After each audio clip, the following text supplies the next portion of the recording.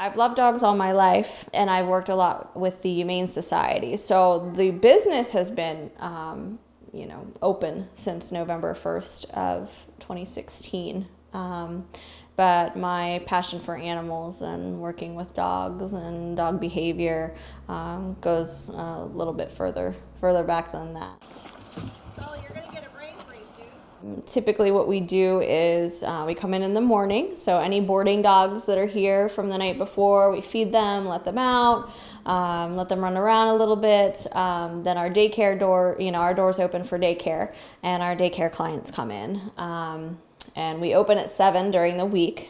There is somebody here a little earlier to take care of the boarding dogs before we get that daycare coming in. Then it is playtime from the time they come in until the time they go home, with breaks if needed.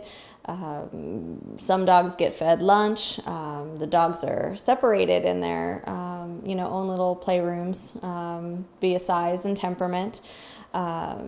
If needed for the lunch break, it happens about 11 or 12, and then they get a little rest. They get let outside, usually once every couple hours. During the warmer months, we like to spend a lot more time outdoors. And then usually starting about 3 o'clock, a lot of those pet parents come back, pick up the dogs that are in daycare.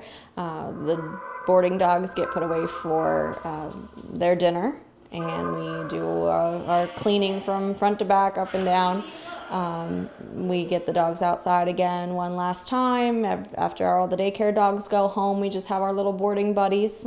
We put blankets and bedding in the crates to make sure they're comfortable, a little bedtime snack and tuck-in time, and then we leave for the night until we do it all over again the next day. But that's basically a day in the life of a dog here. Their behavior, each dog has a personality just like a person. So it's really fun to get to watch them, you know, and interact with the other dogs. And some days we just laugh till we cry.